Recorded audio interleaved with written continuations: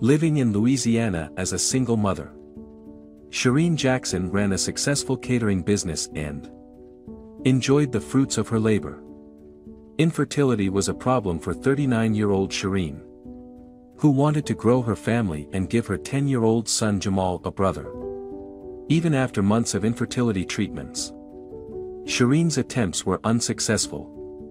With no partner or spouse and a strong desire to have a larger family, Shireen made the decision to look into adoption.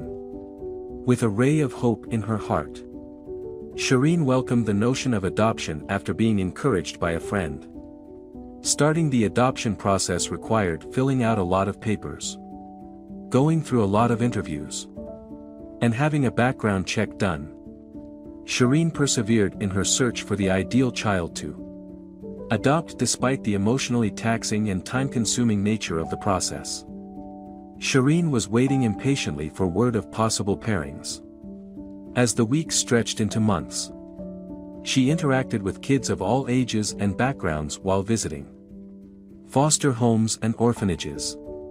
Subsequently, she met Tammy one day, a lovely 6-year-old girl with golden locks and sparkling blue eyes. Shireen experienced a profound connection at that very instant, when she realized Tammy was the child she had been looking for the entire time. They clicked right away when they first met Tammy. As they got to know each other more, Tammy's vivacious personality started to come through. Without a doubt, Shireen believed that Tammy was her daughter. As the family walked out into the world, Shireen, eager to bring Tammy home, had to face harsh realities. Strangers' quiet murmurs and astonished looks were too much for Shireen to ignore. It became apparent that the adoption of a white child by a single African-American woman aroused interest and, occasionally, controversy. Shireen tried to ignore the critical glances and remarks, but her main priority was still providing Tammy with a caring and loving environment. But the questions and whispers only became louder, and soon their little town was buzzing with rumors. Doubtful rumors about Shireen's parenting skills and motivations for adopting a white child were spread by gossip mongers. Even though Tammy was deeply upset, Shireen remained unwavering in her resolve to provide her the life she deserved and refused to allow prejudice get in the way. Tammy was enrolled at the same school as Jamal by Shireen, who was unprepared for the following development. She was shocked to see that the principal and teachers were asking strange questions. There was a lot of curiosity about this blonde, blue-eyed girl staying with her, and Shireen was always having to explain Tammy's adoption. Shireen was frustrated, but doubts persisted. Every morning when Shireen dropped her kids off at school, she was met with judgmental looks from other parents, which made the problem worse. Harsh remarks, including doubting her authority to adopt Tammy, started to happen on a regular basis. Shireen had had enough of everyone's suspicions when the level of scrutiny and accusations reached a point where she was furious about the undeserved attention and couldn't believe some parents even questioned her decision, with one even asking, "Who does she think she is adopting, that pretty little girl?" Shireen couldn't understand why people were criticizing her and little Tammy and asking why she had been given the chance to adopt such a lovely child. She could not understand why they had doubts about her capacity to be a good mother, because she was more than capable of giving Tammy everything she required, including the affection and attention that Tammy so obviously sought. One morning, something really upsetting happened to Shireen, who had never comprehended the depth of people's brutality. There was a tap on the door, upsetting Shireen, Jamal, and Tammy as they were getting used to their new schedule. When Shireen opened it, she saw two stern-looking people who said they were social workers. They clarified that they had received an anonymous report about Tammy's adoption, As she opened the door for them, Shireen's heart raced, wondering why or how someone might have reported them. The social workers started a thorough investigation and asked Shireen a lot of private and bothersome questions.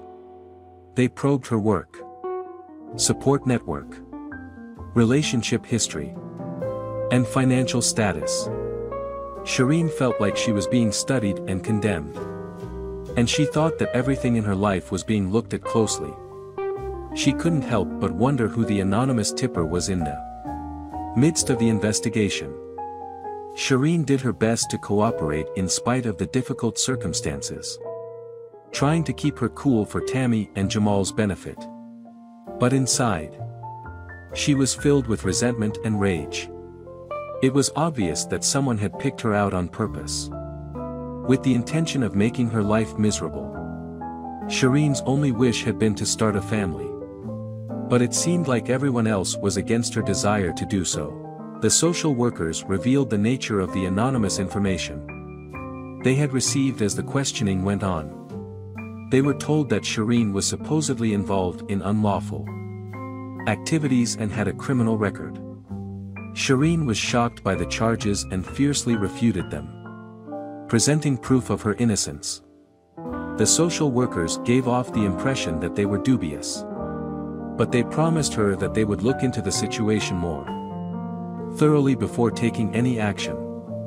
Shireen was devastated at the idea of someone purposefully attempting to destroy their devoted family because she was afraid of losing Tammy, whom she had come to love profoundly. And she knew that Jamal had developed a close relationship with his younger sister. Shireen felt that this was an extremely unjust position in which she now had to prove herself to these authorities. As the narrative progresses, Shireen's life took a wild turn during the next few days. She sought to keep Tammy away from the chaos, juggling the stress of the investigation with the need to maintain her business. Still, the young girl sensed something wasn't quite right. As rumors swept through the neighborhood, Shireen found herself the target of mockery and criticism from some of her closest friends and acquaintances. She was alone and felt deceived, wondering who she might trust. However, the struggle was far from ended. When Shireen heard a loud knock at her door a week later, Jamal questioned why the cops were there as she went to answer it. When Shireen opened the door and saw two Louisiana Police Department officers, her eyes widened in shock. Shireen promptly ordered the children to go to their rooms as they asked to be let inside. Her heart pounding, she asked the officers how she could be of use. Subsequently, the officers made a shocking announcement, stating that they had gotten a tip regarding a kidnapping and that Shireen was purportedly connected to the missing girl. Shireen was stunned and attempted to process the seriousness of the kidnapping charge. She had legally adopted Tammy, but how could anyone believe she had abducted her? Trying to stay composed, Shireen inhaled deeply. Shireen's voice quivered with a mixture of dread and annoyance. "Officers, I didn't kidnap Tammy. She's my daughter, legally adopted through the proper channels. I have all the documentation to prove it," Shireen stated.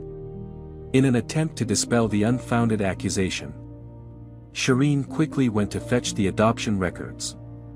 When the police asked to see them, Shireen waited nervously for their response while the detectives went through the paperwork. She wondered if the anonymous tip to the social workers had also been given to the police as her thoughts turned back to their visit. The investigators finally completed going over the records. After what seemed like a lifetime, they looked at one another for a moment, then back at Shireen, the last detective to say, "Everything seems to be in order," was the detective. "We'll need to verify this information. But for now, we don't have any reason to believe Tammy's in danger." Shireen felt a wave of relief. But she knew the fight was far from finished. Hoping the police would identify her malevolent accuser, she said, "Can you find out who made the false report?" The other detective gave her the assurance, "We'll try our best to find the source of the tip. It's a serious offense to file a false report. And if we find them, they will face consequences." After the detectives left, Shireen collapsed onto her couch, exhausted both emotionally and intellectually. Her world seemed to be falling apart around her, and she was concerned about what would happen to her kids. How could she keep their innocent hearts safe and shield them from all this drama? Shireen developed hypervigilance in the days that followed, questioning everyone around her and always looking over her shoulder. Despite the ongoing investigation in the community known as Treatment Shireen, the once consoling supportive community now appeared to be a minefield of betrayal and mistrust. Still, Shireen never wavered in her devotion to her family, giving Jamal and Tammy lots of affection in an attempt to keep their lives as normal as possible. But the strain took a toll on her career. Her once thriving catering firm started to falter. Shireen was keen to achieve her previous level of accomplishment. Shireen was cooking dinner one evening when she got an unexpected call from a lawyer claiming to know who was making the bogus charges. Shireen accepted a meeting even though she was dubious. The attorney brought over an envelope containing correspondence and phone conversations, implying that someone close to her may be involved. The attorney gave Shireen a cryptic word of caution. As Shireen looked through the records, her pulse raced because they mentioned a friend who had a falling out and had turned sour. That someone she'd once trusted could go to such lengths was unthinkable. Equipped with this fresh data, Shireen decided to consult a lawyer and pursue legal action. She was adamant about clearing her identity and protecting her family from additional harm. Shireen's battle for justice took place in the courtroom. The false accusations' breadth and the suffering they had inflicted upon her family were made clear during the trial. Witnesses came out to attest to Shireen's moral fiber and her resolve to be a devoted and caring mother. After some time, the truth was revealed, and the author of the anonymous reports was identified. The erstwhile friend, Militia Arnold, confessed to her evil deeds, and the courtroom gasped in shock. Shireen won her case in court, and the accusations against her were withdrawn. The wounds from the experience persisted. Nevertheless, even after the court's decision, Shireen had experienced a great deal of emotional turmoil, and her kids had to deal with mistrust and bigotry. Shireen and her family began the healing process in the weeks that followed. Her faith in people was greatly bolstered by the assistance of those who had stood with her during her darkest hours. She also made new friends. 2. People who accepted her for the kind mother she was, regardless of color or situation. They agreed that she was Tam's and Jamal's greatest mother. Shireen's determination to create a society in which acceptance and love are the norm was strengthened by this encounter. Driven by her experience, Shireen became an adoption evangelist, working with groups to spread the word about the benefits of creating diverse families. The gossip and criticism eventually subsided over time, and Shireen's catering company started to prosper once more. She got even closer to Jamal and Tammy after emerging from the storm, having grown stronger and wiser. That's all about the first story, and now let's watch another similar story. In this video, you will hear a gripping story about love and unanticipated decisions. Savor the next tale that is coming up. Diana struggled through the unappealing rain and muck on the station grounds. Her feet ached, and she was plagued by a splitting headache. All she wanted was some peace and quiet, away from the constant ringing of worried locals and obnoxious Migrant workers attempting to register illegally at aliases. Diana was a 28-year-old district officer. A very unusual position. Diana sat down, stretched her tired legs, and poured hot coffee from her thermos when she finally had a moment. As she sipped the hot tea, she thought back to her earlier years. Diana was taken to an orphanage at night when she was 3 years old. Not from birth. Her parents were nowhere to be found. Even with her immaculate appearance and long hair adorned with big white bows, the child had no paperwork. All she had was a torn picture of herself and an unknown hand. Diana could only say that she loved her father and mourned him terribly when people asked about her last name or the identities of her parents. Diana didn't have the best upbringing in the orphanage. She frequently endured abuse at the hands of older kids and cunning boys. She acquired the ability to repel wrongdoers early on and grew to have a strong sense of justice that made her intolerable to theft and lying. Since she was young, she has continuously battled for her rights. Teachers constantly chastised her, telling her to shut up and threatening to twist his ear off, because she was a girl. But the tenacious little girl would not give up, saying, "He's a thief. He stole my pen. And I saw it. Let him confess and give it back. And then I'll let him go." By adolescence, everyone knew that if Diana caught someone in the act, it was preferable to confess voluntarily, despite concerns about justice. If not, she would seek the truth with all her might and would not hesitate to use force if needed. Numerous boys would vehemently and defensively remark, "You should only work for the cops. It's perfect." Diana was a gifted student who worked hard in her studies, achieved academic success, dreamed of going to police academy, and won prizes. The headmistress, Veronica, decided to stand with Diana. The orphan girl met all requirements brilliantly and was able to acquire full-time training thanks to her husband's powerful position. Diana attracted the attention of many male classmates with her startling beauty, black, sleek hair, brown eyes with a mesmerizing swirl, and a faultless model figure, but she was so concentrated on her academics that she didn't entertain ideas of romance or socializing. She brushed off the boys' attempts with ease and remained unmoved.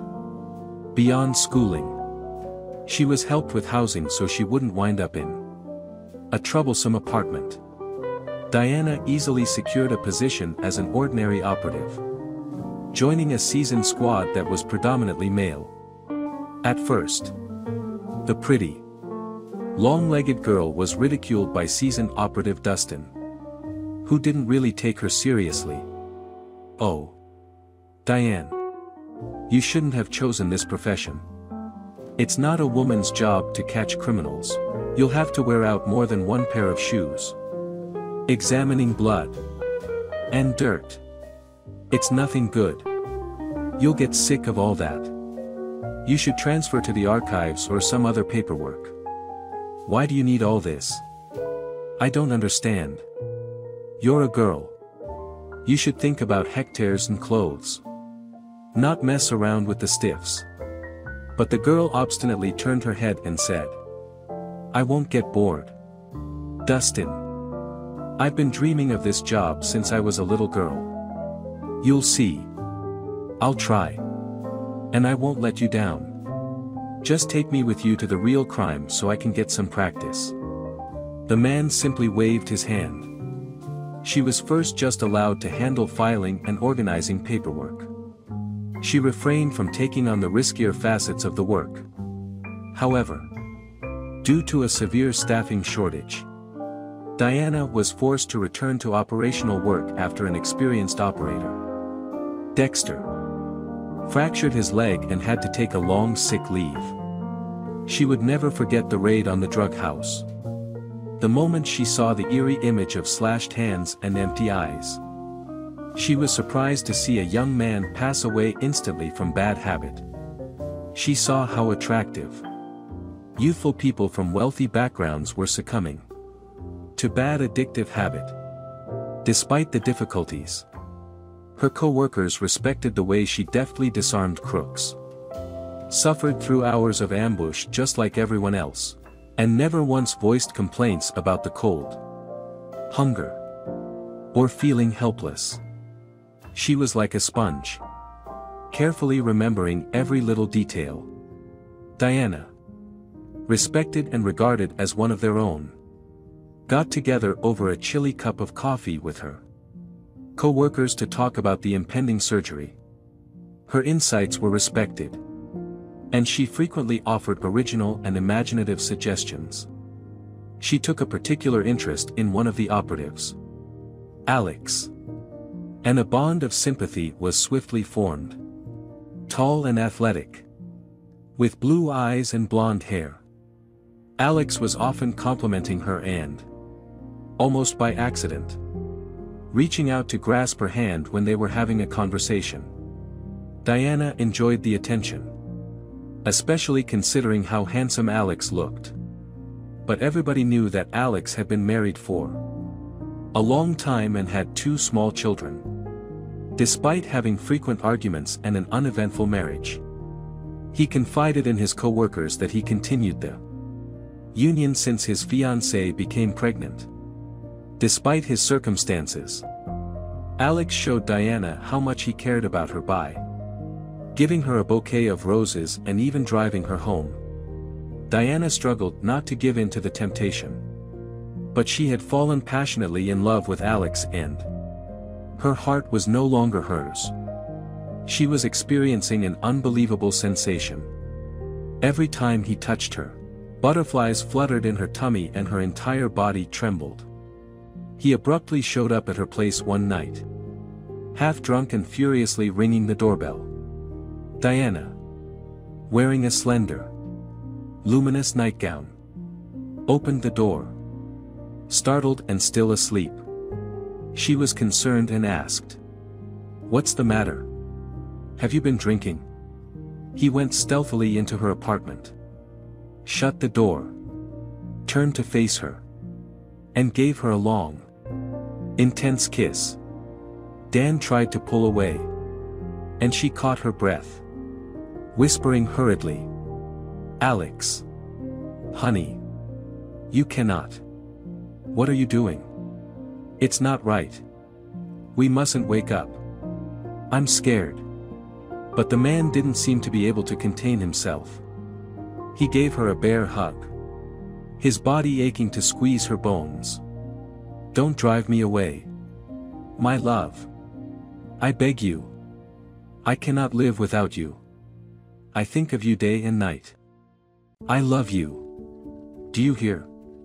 I love you like a madman. Like a boy. I'd do anything for you. Why are you shaking so much? Don't be afraid. Kitten. I won't hurt you. I will be gentle. You are my joy," he whispered, covering her neck with kisses. The girl was overcome with emotion and was unable to resist, giving in to an overwhelming, all-consuming passion. They were unable to tear themselves apart from one another that night, and neither of them slept for even a moment. Their covert relationship blossomed into something ferocious and intense. The joyful, affectionate glances, gestures, and love vibes betrayed them despite their best efforts to hide their emotions at work. The department as a whole soon learned about their romance. When Alex's wife learned about the allegations and became enraged, she hurried to the department head, sparking a disastrous controversy that further inflamed the issue. She insisted that the young worker having the affair be fired right away out of embarrassment, given that Alex had declared his love for her alone and that he was purportedly in the process of divorcing his marriage. Diane found herself in a desperate predicament, hoping that she and Alex were genuine. After the public scandal, There was a discernible change. He put up a well-groomed facade as a model family man and deliberately avoided Diane, hiding his guilty conscience. Diane, on the other hand, lost a lot of weight, was emotionally spent, and wept non-stop. Things quickly got out of hand in the department, which resulted in a run-in with her supervisor. Her boss had been about to chastise her for being involved in a love affair that had upset another family. But after witnessing the incredibly distraught and desirous young woman in front of him, his opinion changed. He could not have been more empathetic. So instead of criticizing her, he told her that her work was great but that she had to stop working with Alex. He emphasized the difficult nature of the task and the criminal atmosphere on the periphery when suggesting a transfer to the police department. He was certain that she could manage the inconvenience, noting that she needed time to recover from the emotional injuries brought on by the current circumstances. The supervisor urged her to think about her well-being and expressed concern that Alex would leave his family for her, warning of possible complaints and problems. Diane accepted the offer right away, even though she was first embarrassed by the private conversation. She felt grateful for the opportunity. Despite the difficulties that lay ahead, she saw this transfer as a means out of the tragic love triangle that she was locked in. She told herself over and over again to forget about Alex. Her heart and soul, nevertheless, still ached for him. As a result, she accepted a position in law enforcement. Albeit at first she was intimidated by the idea of handling drunk people, controlling rowdy drunks, and handling different types of disruptions. This included providing consolation to ladies in distress, residents perplexed by alleged crimes, undocumented migrants living in cramped dwellings, and the homeless in need of transportation to sobering-up facilities. She had to wake up early and stay up late because of her workload, which made her feel gloomy and lightheaded. She eventually adopted a customized strategy for every case, fully participating in her work in spite of extreme exhaustion. She was surprised to learn that a large number of retirees wanted a chance to voice their complaints about life and the government in addition to receiving justice for their transgressions. Likewise, even with newly opened wounds, battered wives frequently stood up for their abusers when it came to calling the police. Thoughts of Alex seemed to be temporarily set aside amid the daily commotion. But nights brought a return of pain. The three words that kept repeating in her head were, "I love you." But she fought the temptation to reach out to him. At the station one ordinary workday, she was approached by a friendly middle-aged man, wearing an extravagant cashmere coat. He looked respectable and well-groomed. The young woman introduced herself as Diana and expressed her pleasure at the meeting, while the stranger introduced himself, saying, "Good morning. My name is Hector. I'm a surgeon at the local hospital here in the neighborhood," playing the part of the local doctor. She asked him what he was there for and hinted that it might have to do with reporting a crime. He cleared his throat and replied, "Yes. That's right. I live in a private house on the outskirts. And next door, there's been a large abandoned house that was empty for a long time. Now, it's inhabited by homeless people. And there's complete mayhem, drunkenness, shouting. This is out of line. Measures need to be taken, or soon it will be scary to go home. And I'm worried about my property. I'm rarely at home. But these people might steal something and drink it away. They have no other occupations." Diana acknowledged receiving the report and gave him her word that she would investigate. Calvin, her co-worker who drives the police car, acknowledged the difficult circumstances and offered his condolences. He said he would come with her. That it could be less scary with him there.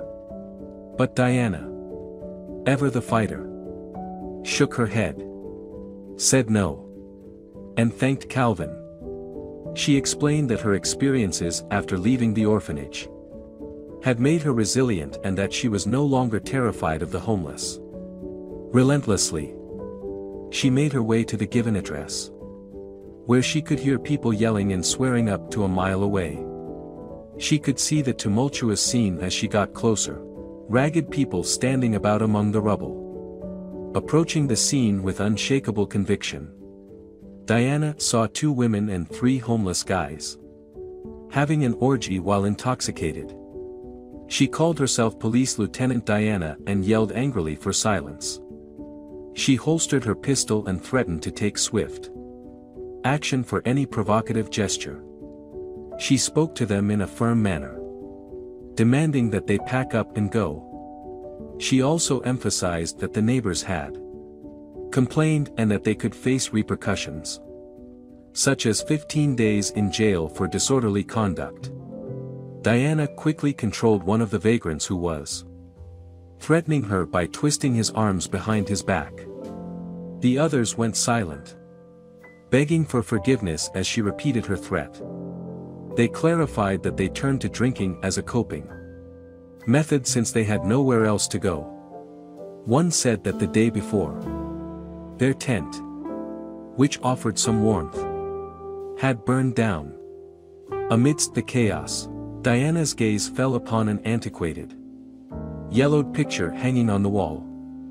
She picked it up, wiped it off, and gave it a close inspection after realizing what it was.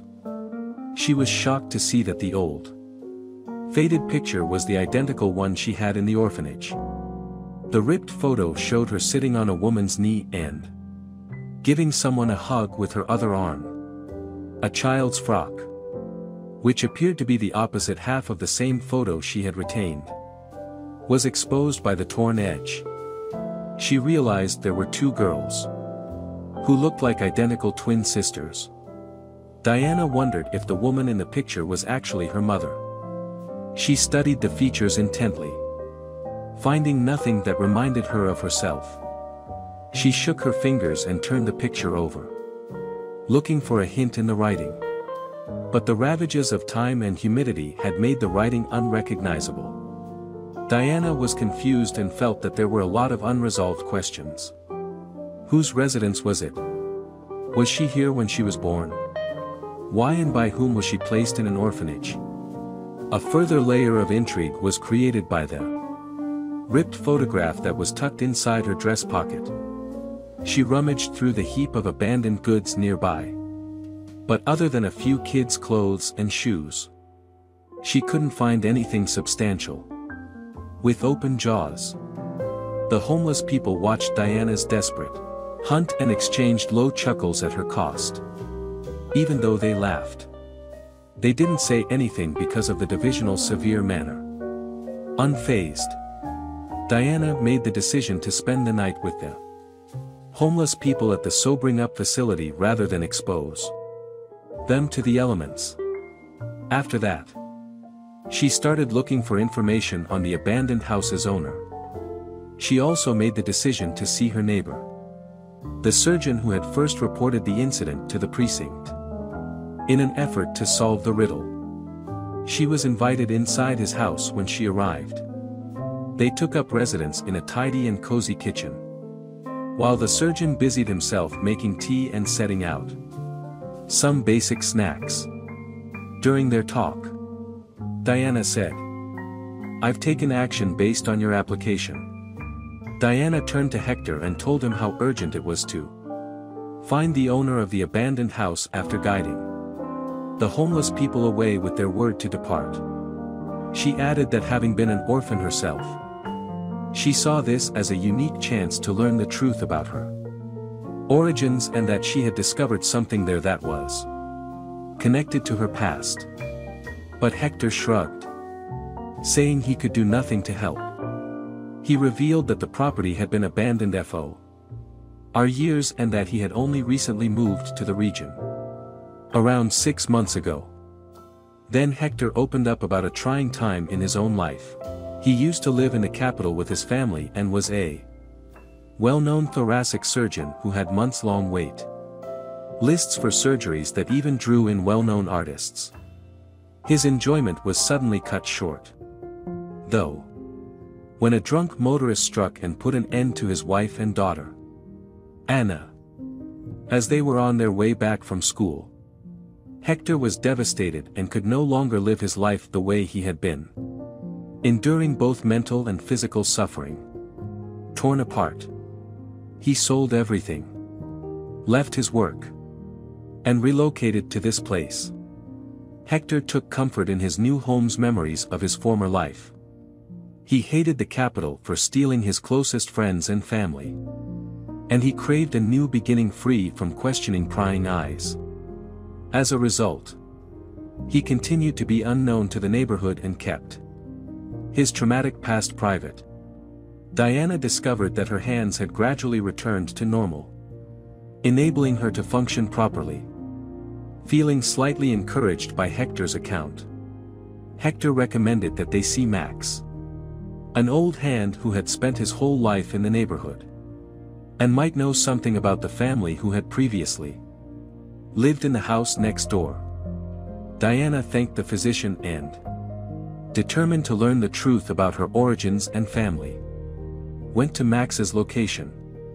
An elderly guy who appeared haggard and hunted emerged from the little, immaculate residence when the door opened. He asked her if something had happened in a creaking voice.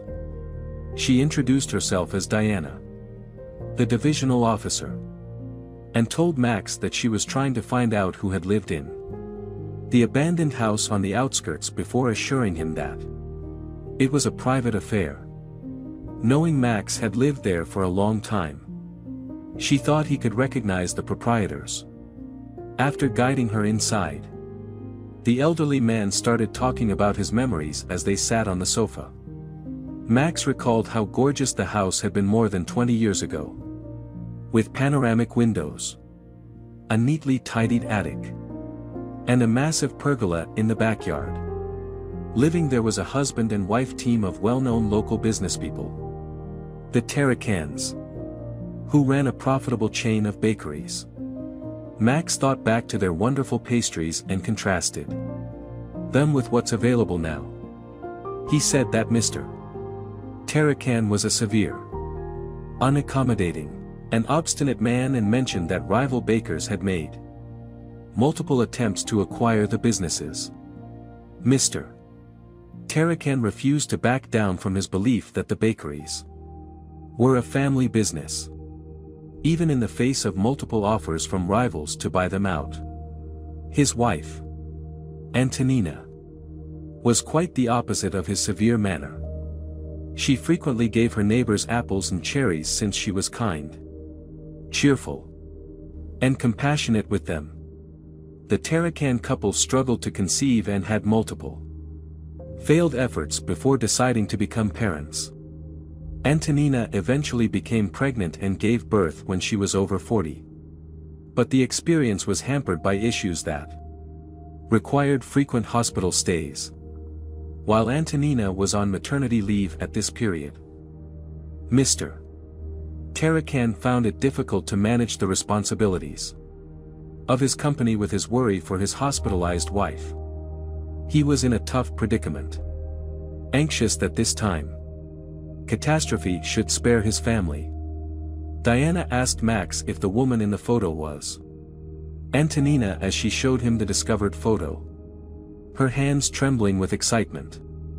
The old guy, however, shook his head and made it clear that he did, in fact, remember the Terrifies having 2 twin girls. Based on a mole under her eye, he surmised that the woman in the photo might be Linda, one of the twins. Regretfully, problems occurred during the twins' birth, and Antonina's prior health issues prevented her from surviving childbirth. Weary and distraught, Spencer took custody of his daughters and tried to raise them while managing the responsibilities of his job. Feeling overwhelmed, He confided in Max about how hard it was to handle everything. And in the end, he followed Max's suggestion to employ a nanny. Despite having the money to do so, Spencer had trouble locating nannies who could provide the twins with the necessary care, which resulted in multiple caregiver changes. The scenario took a sad turn when a new nanny arrived when Diana and Linda were 3 years old. Regretfully, Max was unable to meet this nanny since Spencer Terrifies passed away unexpectedly from a heart attack. Following that, the children and the nanny vanished into thin air, shocking the neighborhood. When word of the case spread, authorities conducted a thorough investigation that involved searching basements, combs through woods, checks of barns, and inspections of sewer manholes. The children's whereabouts remained a mystery despite intensive searches, and the house was ultimately abandoned after rivals acquired the company. The Terrifies family was buried in a cemetery outside of the city next to a large willow tree. Max shared that as a young man, he would often go to the cemetery to remember and take care of his neighbors' graves. He did, however, acknowledge that it had been 5 years and that he had gotten weak.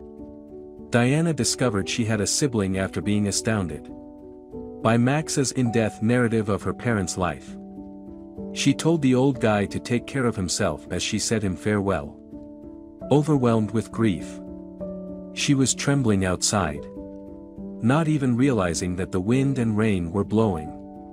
She turned her face towards the weather as she thought about the intricate web of her family's secret. Determined to find the truth, Diana followed up on her newly discovered lead and coincidentally discovered the link that would solve her family's riddle. The only thing on her thoughts was how to locate her sister, who had been gone for a long time. Diana experienced a deep sense of optimism and connection at learning of her sister's existence. She realized that she was no longer alone in the world when she considered having her own small family member. Diana couldn't believe her good fortune and, motivated by the prospect of a reunion, set out to actively hunt for her sister the following day. In an attempt to locate any references to Linda Terrifies, she painstakingly went through old reports and archives. But no matter how hard she searched, there were no hints to be uncovered. Diana was close to giving up since it felt like her search had come to a standstill. At this moment, she looked again at the back of the old picture and got an idea. Diana went to her operational department and asked Bruce, a handwriting specialist, for assistance. Bruce worked his magic on the illegible inscription. She was shocked when he cracked it and revealed the names Diana and Linda along with Nanny Veronica. Diana concluded that Nanny Veronica could hold the key to solving the mystery surrounding her and her sister's disappearance after receiving a vital lead from this. Working with other detectives and passport office staff, Diana was able to immediately identify the woman with the unusual double name. 2 weeks later, in a nearby town, Diana stood nervously but resolutely on the doorstep of Nanny Veronica's apartment. She was met by an elderly, run-down-looking woman dressed elegantly and expensively. As she pressed the doorbell, "Grandma." "And who is it?" said the 5-year-old kid standing next to her, holding a toy herding thing. The hostess, who looked like a mother but had different hair and attire, started asking the guest's name. Soaked, he just managed to say hello to Diana when she came in. The women moved softly into the hallway, expecting a serious, long talk. Max was told to pass the time playing in his room. With a heavy heart, Veronica started to talk. She talked about how she had been waiting for this to happen and acknowledged having a sneaking suspicion that it would. She expressed regret and admitted that she was to blame for interfering with Diana and her sister's lives. Veronica said that she felt bad for the effect that placing children in an orphanage years prior had on their lives. She was so embarrassed that she broke down in tears and found it difficult to express herself. Distraught, Diana silently pleaded with her to reveal the truth, stressing how she had no idea who she was and just had a piece of a picture in her pocket. With a heavy heart, Veronica confessed that she had been employed by Diana's father's rivals 25 years prior. Diana's parents, the Terrifies, operated a prosperous family bakery using custom recipes. The competitors had dispatched Veronica under the guise of a nanny in order to win people over and eventually take the kids, knowing that Diana's father would stop at nothing to keep his daughter alive. The scheme was designed to coerce her into signing a contract and selling the profitable company for a low price. I want to make it clear that I'm not trying to come across as a callous guy. But he refused to take a stand. I simply consented to take part in this scam in order to benefit financially. My mother was fighting cancer at the time, and I had the obligation of taking care of her. They assured me that they would cover the cost of my pricey, and very expensive, prescription drugs and help me have treatment abroad. I'm not trying to defend what I did, but I gave in to their intimidation and pressure. I felt trapped in life at that point, scared for my own health as well as for my mother, who was dependent only on me. I got along well with you, and Spencer got the job for me with ease. It was more than just business. I could tell you too, especially Linda, we're missing your motherly love. Diana, you came across as more stubborn and strong-willed than your father did. I promised to show you a lot of toys and give you a cat. So I took you and your sister to the playground on the scheduled day. After that, I got you in the car and took off. It seemed strange, yet everything seemed to go well. I made myself at home with you at an abandoned kids' camp. And you didn't seem to mind at all, seeing it all as a game. The rivals did not waste any time in telling my father that the children had been abducted and were being held as ransom. But then something unexpected happened. As soon as Spencer realized his daughters were missing, he had a severe heart attack and passed away. It transpires that he had a protracted medical history of heart issues. After this terrible incident, nobody was sure what to do for your future. Even though the extortionists had not planned for the sudden passing away of the bakery owner, they were reluctant to put an end to him. They gave me an order to put an end to the girls, however. I saw fit since they didn't want to deal with the messiness of another ending. There would be no more issues because the girls had to vanish. They made it my responsibility and said I would never see my mother alive again if I didn't comply. I dropped you and your sister off in 2 different orphanages. Just so you know. You were 3 years old at the time, weeping and clinging to your father, unable to accept his departure from this life. You begged me not to go, saying that I was a very special person. I had grown attached to you during that period, and it broke my heart. But with all the attention this case had received, I could not have kept you because I would have been caught. Despite my meeting every requirement set forth by those people, they refused to help my ailing mother. She endured agonizing suffering before passing away at a hospice. These bad people met their passing in the 1990s, when they clashed with Merchant. After 6 months, my conscience was like a hot iron, tormenting me every day. I thought about the 2 of you a lot in my dreams, and regret made me resolve to come back. One of you I intended to take with me and nurture as my daughter. I was unable to become a parent because of the mistakes I made when I was younger. Why I picked Linda over you may be a mystery to you. It is simple. Of the two of you, Linda was the sicker and weaker one. You were healthy and strong even as a newborn. While she would not have made it through an orphanage. You should be aware of the great mental and financial toll that I had to take in order to carry out this plan covertly. And keep no one in the dark about it. The situation created a great deal of agitation, but I was helped by a generous relative who was employed by the Board of Guardians. She helped with the adoption process, knowing that I was childless. And Linda became my legal daughter. To be honest, I needed some time to get used to not feeling like a mother right away. But despite all of the difficulties, hospital stays, and continued therapy, as the days went by, I began to fall madly in love with her. She became my favorite little person and ceased to be just family. I gave her a first-rate education and reared her with respect.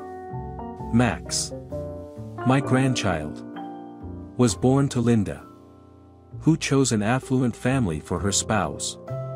Diana. I have to come clean about my guilt. I was hesitant to take the chance of bringing you two together. I was worried about the possible publicity. And Linda, our main character, was in disbelief and finding it difficult to process and understand everything. She only had questions regarding her sister and how much she wanted to visit her. Then the door opened and Linda, who looked much like Diana, stepped out onto the threshold. The same cheek dimples, darker complexion, and brown eyes. The only thing that stood out was Linda's fashionable hairstyle and her postpartum weight gain. Linda remarked, "Mom, who is that girl? We look exactly alike. Like a carbon copy." She was taken aback by Diana's presence. The woman let out a deep breath and spoke candidly, saying, "It's your own sister. Diana." "Linda, please sit down. I need to confess everything and tell you the truth at last. I know you may hate me after this, but I can no longer carry it all inside me. Especially now that there is nothing to hide." The sisters gave each other a tight hug and started crying. As they were hugging, they both remembered a memorable incident from their early years. They had cried and hugged in the camp, which was completely deserted to children. And they had felt the warmth of a loved one's hands. During that poignant time, Dia revealed to her sister the same fragment of a picture that she had treasured throughout her early years, discovered in her dress pocket upon being sent to the orphanage. She stated her strong wish to find a soul mate and know that she was not alone in this world, since the mystery of whose hand she was clutching in the photo had haunted her for years. It happened at last. "Sis, I'm so happy I discovered you. Honey." Linda gave her sister a gentle pat on the back and whispered, "Diana, I can imagine what you went through there in the orphanage. It's like a gift from fate." As the two sisters grieved. "However, how did it occur? Why did you live with my mother? When I was living in an orphanage, she placed you there. But why? Don't be silent. Mom, make a statement." Linda persisted in asking Veronica questions after she became unable to take the stillness any longer. "Veronica is not your mother," she blurted out, unable to take it any longer. "She took us from the house while working as our babysitter. Our parents had passed away a long time ago. It was merely a horrible coincidence if my mother passed away during childbirth. Then Veronica was involved in my father's case. Daddy fell victim to a heart attack as soon as he learned we had been taken. It's really frightening. And I still don't know how to process it. Not only were you raised by a stranger, Linda, but you were raised mostly by the person who was involved in our father's demise. It's astounding. Linda's face changed. And she asked. Is it true you're not my mother? Staring at Veronica in terror. Did you truly kidnap my dad and take us away? Who believe you to be? For how long did you act like you were my mother? You claimed to love me more than life. But you never mentioned my sister's existence or the pain she endures in an orphanage. How were you able to? How on earth are you able to achieve this? Veronica was at a loss. Unsure of how to justify herself. Overwhelmed with shame. She sobbed and grabbed her daughter by the hem of her dress. Saying, "Pardon me, Linda. I was coerced and blackmailed by bad people. They said they would pay for my mother's medical care overseas if I accepted. Because she was ill. I had to assist her. You decided to help your mother and ruin other people's lives. Leave her children orphaned. And steal them," Linda said, refusing to be calmed down. "I detest you. Are you following? You man. You monster. Are frightening. I refuse to spend even a moment in this house. Max. Put on some clothes. Diana. Let's go. Little sister. Your aunt and I are heading to our house. Daddy misses us there," Linda exclaimed. "Allow me to present my spouse. Kleb. You'll like him. He's a good guy. We have reached the end of our options here. She split up my own family and claimed to be my mother. And I don't want anything to do with her. I could never have imagined anything like it. I am at a loss for words when it comes to explaining everything to my husband." Veronica sobbed. Realizing that her daughter and grandson, who had been her life's purpose and the light in the window for so long, were gone forever. She couldn't imagine how she would live without them. Her girls could hardly forgive her because she had caused them too much grief. But maybe they could forgive her in the future. Diana met Eric, who was just as shocked as Linda to learn that his mother-in-law wasn't actually his mother-in-law. The sisters spent several hours clearing weeds from the tombstones as they looked for their parents' graves. Eventually, they found the pictures of Mom and Dad. To which Linda muttered, "Hello. Mommy. Yes. We have had a chance to meet. We didn't know anything. Which is why we haven't visited you all these years." Diana sobbed till she passed out and collapsed into the gravestone. "Mommy. I found you," she said. "I know who I am now. Even if it's here and you're not with me. I'm grateful that you gave your life to provide my sister and me. Sweetheart. Even if it cost you. You know. Daddy. I kind of remember your voice and hands. Max. I learned from your neighbor how much of a wonderful man you were and how much you looked out for us. Daddy. You left with worries about what was ahead for our family. If you were still here, we wouldn't have had to part from Diana. And she wouldn't have gone to live in an orphanage." Linda comforted her sister. "I hate Veronica now. After what I've learned, I can't even bring myself to call her mother. But now that we're back together, my sister and I are resolved never to be separated from one another. In recognition of the great sorrow you underwent, we intend to erect a brand new, exquisite monument in your honor." Diana said she was proud to have parents like them. "Even though our destiny has been difficult, we commit to leading honorable lives and making sure the Terrifies family is not embarrassed by our actions. Farewell. Dear friends. We will meet again," Diana told Linda, reflecting on how much they resembled their father with black hair and brown eyes but shared their mother's smile and dimples. The sisters embraced once more, shedding tears of both sorrow and joy. Their hearts were intertwined with the happiness of reuniting with their sister and the sadness of never seeing their parents again. Despite their animosity towards Veronica, who had unwittingly or willingly caused so much unhappiness and destruction, Diana resolved to restore her parents' house, making it her ancestral home. With work conveniently close by, there would be no need for an arduous commute. Linda, on the other hand, promptly rejected the inheritance.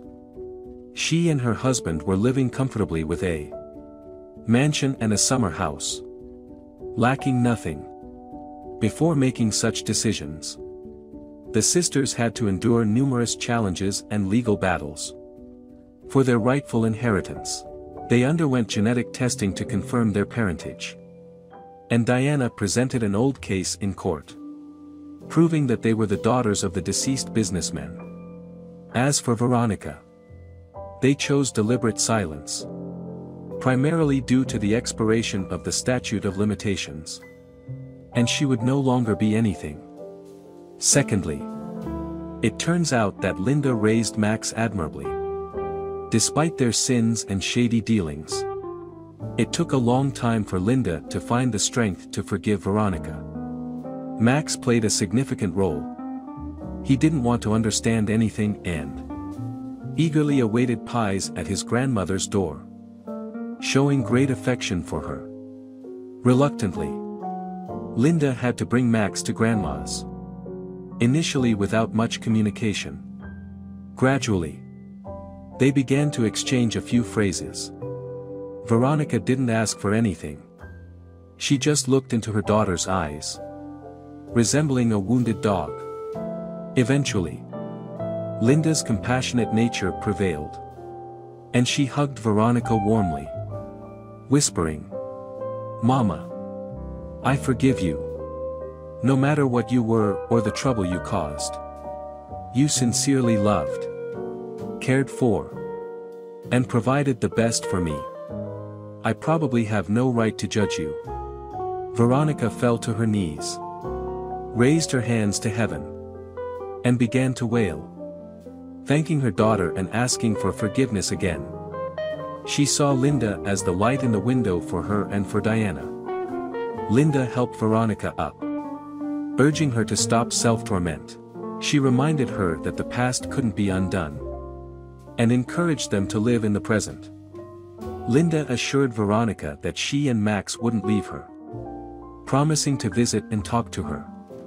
She comforted Veronica, urging her to believe in good things.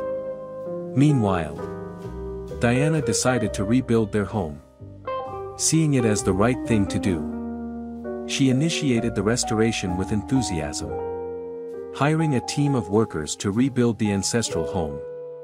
Hector, the surgeon who lived next door, was delighted to have such a charming neighbor. From the time he saw her at the station, he fell deeply in love with the girl. After his wife passed away, he had stopped being interested in women's sex, but he was drawn to this brown-eyed beauty, so much so that he took an active role in helping her, supervising the job, giving estimates, and giving advice on what kind of materials to buy. In return, the girl thought highly of Hector and felt a calm and easy connection with him. With Hector, in contrast to her difficult and draining relationship with Alex, she finally felt the kind of attention a true man ought to give a woman. They became quite close and often shared tea in his kitchen while conversing about a wide range of subjects. Diana even found the bravery to tell him about her condition and the reasons she was in the neighborhood. She was afraid of being judged for being a divorcee and his mistress while feigning to be involved with a married man. Hector, on the other hand, adopted a more philosophical approach, admitting that everyone makes mistakes, has secrets, and occasionally behaves cruelly. He reminded her that it was important that she understood the issue, but also stressed that people had a tendency to give in to weakness and temptation. He encouraged her to stop dwelling on self-blame, and praised her for escaping the triangle and beginning over. He talked about how he thought he would never be able to love again, reflecting on his own experience following Veronica's passing. But when he met Diana, he was drawn to her in a magnetic way and expressed his wish to be near her, providing support, safety, and the satisfaction of taking care of her. Feeling touched by his remarks, Diana awkwardly went out to kiss Hector, feeling vulnerable and with her pulse pounding. Immediately, the man scooped her into his arms and spun her around, hugging her tenderly as he carried her to the bedroom's bed. Hector phoned her with such care and sensitivity that Diana had an overwhelming rush of joy the moment he murmured words of love into her ear. They were a couple. Their love was calm, strong, and unflinching. Diana knew that when things became tough, Hector would be there for her, providing constant support, shielding, and help. From that day on, Linda, Eric, and Max were invited by Diane and Xenia to live with them in their beautiful house, where they enjoyed cookouts, lounging on Shay's lounge, and sipping aromatic wine. After years apart, the sisters, who were almost inseparable, tried to make up for lost time by calling each other non-stop and seeking advice on everything. Linda's expertise was in art history and design. Therefore she was curious about the nurse's management of her profession, given that it was historically viewed as a male domain. Their contrasts in temperament, Diana being aggressive, strong, and stubborn, while Linda was gentler and more obedient, did not prevent them from having a close friendship and emotional love for one another. Soon after, as a suitable monument to their strong relationship, Diana and Hector got married in front of Linda and Eric. An invitation to the event was sent to Veronica as well. Notwithstanding the difficulties, she took Linda's position as her mother. And despite the difficulties, especially for Linda, both sisters mustered the will to forgive her. Linda and Diane worked together to commission a stunning memorial honoring their parents. Now, both families often paid a visit to the sisters' parents' cemetery, exchanging meaningful words with their loved ones. The inscription said, "To Daddy and Mommy. From our loving daughters. We remember. We love. We mourn." Diane and Linda were happy with how everything had turned out for them and firmly felt that their parents could see them from heaven. Diana was welcomed by a big, kind family after Hector arranged a chance meeting with an abandoned home. She found a new sister and became a happy wife. She could not have imagined being happier than she was. Their only hope left was to have a child who would succeed Hector. But they knew that would not be the end of their quest.